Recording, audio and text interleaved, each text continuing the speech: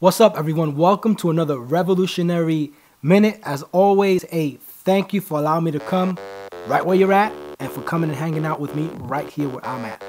So I want to talk to you about something that's been stirring up in my heart, and it just doesn't leave me alone. And it's the story of David and Goliath. It's this scrawny, skinny, smelly shepherd boy. You know, a teen, maybe, estimate between 14 years of age and 16 years of age. And he's out there in the fields taking care of his father's sheep. And he's really a nobody, man. He is a nobody. He's a smelly, skinny, scrawny shepherd boy. That's all he does. That's who he is. But it is this shepherd boy that when he catches wind of what's going on about Goliath, this mammoth, huge dude, strong and big, over 9 feet tall, who has weapons everywhere you can think of. He is the ultimate weapon of that day, the ultimate fighting champion. And here comes a skinny, scrawny kid that shows up and say, "Hey, what's going on?" Because he hears a commotion, and he hears that this giant is defying the armies of Israel. Now, this is the important part. This is where it captures my attention and captivates me, is that the terms or the rules of engagement were as follows. Goliath has said, "You choose a champion to fight me, and whoever wins this fight, they will be the master of everybody else." In other words, whoever loses will be the slave of the other people. I want you to take a look at this. Really look at it in your mind. Play a picture, a movie, whatever it is that helps you out. But whoever lost will become the slaves of the other. So here's this young person, and he stands up and he says, "You know what? I'm scrawny, I'm skinny, I don't have all the weapons, I don't have all the training that he does per se. But I'm going to go and I'm going to confront this Goliath." You know why? David, in my heart, this is what I think. He had a holy indignation, a holy anger, a righteous anger that he said, "Who is this Philistine that dares defy the armies of Israel?" And he said, "You know what? Because my generation is at risk here." Remember, that's what was at risk. His whole generation, if they lost the war, if they lost the battle, if they lost against this great giant, they would become slaves. He said, "My generation is at risk here. So this is what I'm going to do.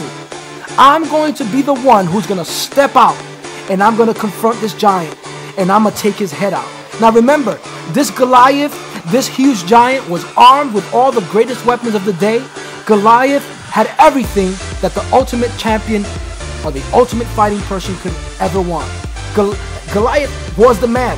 David was a scrawny kid, and all he did was he picked up a few stones. He picked up a pocket full of rocks.